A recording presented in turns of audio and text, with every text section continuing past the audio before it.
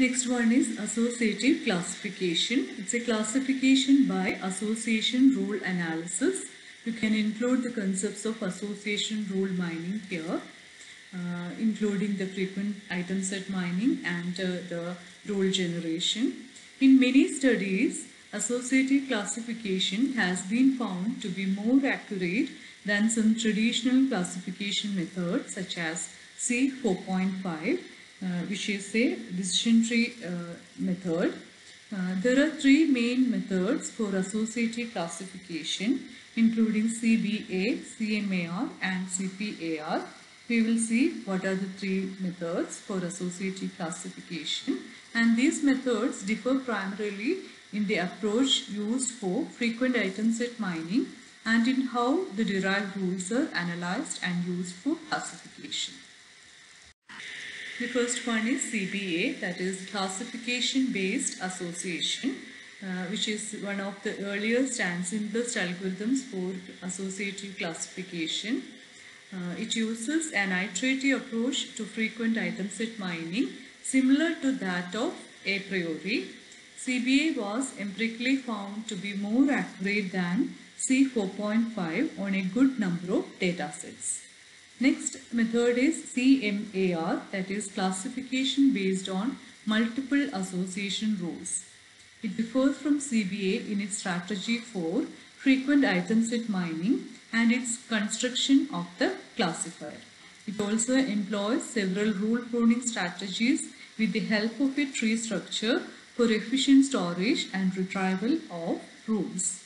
CMAR adopts a variant of the FP growth algorithm to find the complete set of rules satisfying the minimum confidence and minimum support threshold.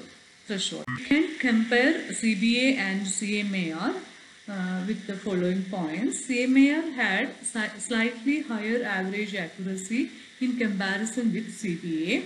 Its runtime, scalability and use of memory were found to be more efficient. CBA and CMAR adopt methods of frequent item set mining to generate candidate association rules, which include all conjunctions of attribute value pairs satisfying minimum support. These rules are then examined and a subset is chosen to represent the classifier.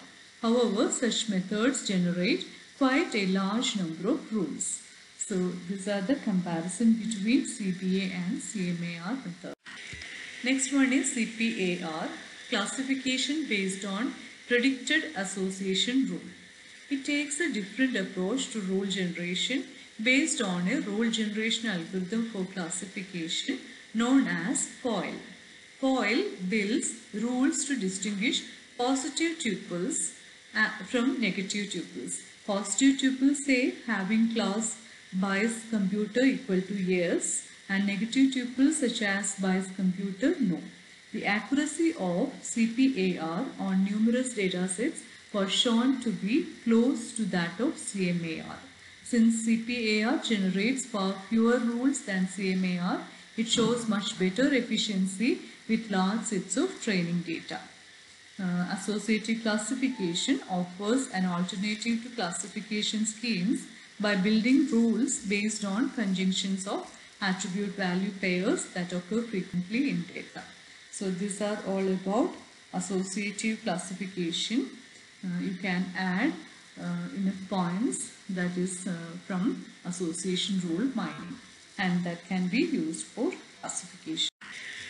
Next one is lazy learners. This is quite interesting. Lazy learners is also known as learning from your neighbors. All classification methods we discussed so far are eager learners. We are distinguishing between the two terms, eager learners and lazy learners. Eager learners, when given a set of training tuples, will construct a generalization, that is classification model, before receiving new or test tuples to classify. So all the algorithms we have discussed so far are of type eager learners. We will generate the classification model based on training tuples before we receive a new or test tuples to classify. We can think of the learned model as being ready and eager to classify previously unseen tuples or the new tuples. In lazy approach, the learner instead waits until the last minute before doing any model construction in order to classify a given test tuple. Until it is given a test tuple, it will not build a classification model. That is the lazy approach. That is, when given a training tuple, a lazy learner simply stores it and waits until it is given a test tuple. Only when it sees the test tuple does it perform generalization in order to classify the tuple based on its similarity to the stored training tuples. Unlike eager learning methods, lazy learners do less work when a training tuple is presented and more work when making a classification or prediction. Because lazy learners store the training tuples or instances, they are also referred to as instance-based learners, even though all learning is essentially based on instances. So I hope you understand the difference between eager learners and lazy learners, and these are having some limitation as well as some advantages. Limitation is when making a classification or prediction, lazy learners can be computationally expensive. They require efficient storage techniques and are well suited to implementation on parallel hardware. Advantages are lazy learners, however, naturally support incremental learning. They are able to model complex decision spaces having hyperpolygonal shapes that may not be as easy describable by other learning algorithms. So these are the advantages of using lazy learners. There are two examples for lazy learners. We will discuss about k-nearest neighbor classifiers and case-based reasoning classifiers.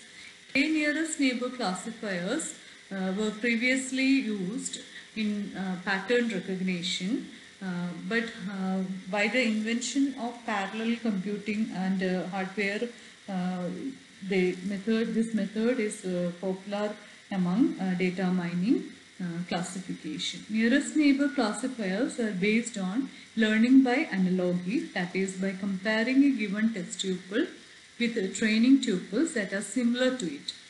The training tuples are described by n attributes. Each tuple represents a point in an n-dimensional space. In this way, all of the training tuples are stored in an n-dimensional pattern space.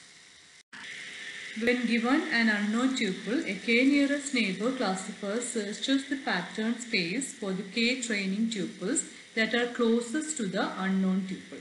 These k training tuples are the k-nearest neighbors of the unknown tuple. Closeness is defined in terms of a distance metric such as Euclidean distance.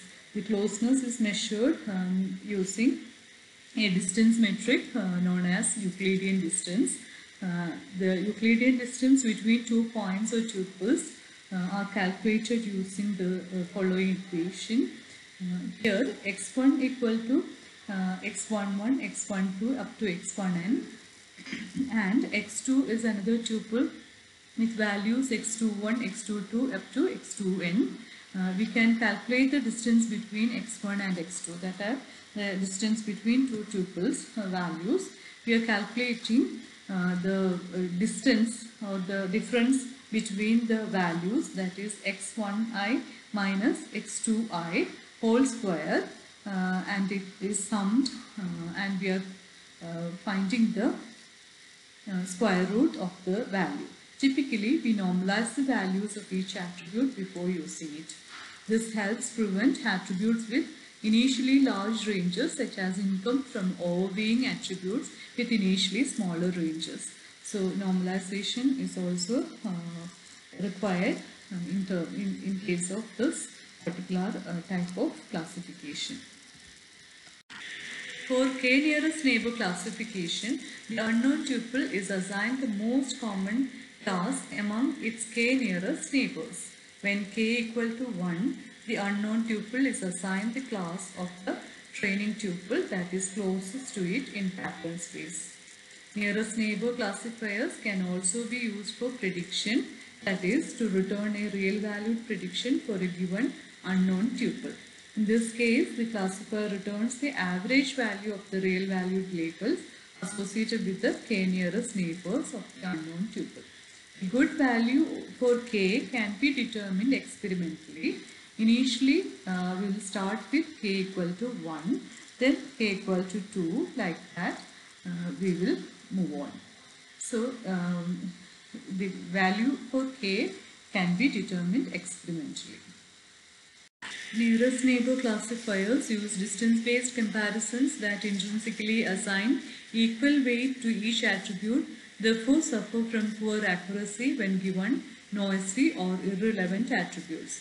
The method, however, has been modified to incorporate attribute weighting and the pruning of noisy data tuples. The choice of distance metric can be critical.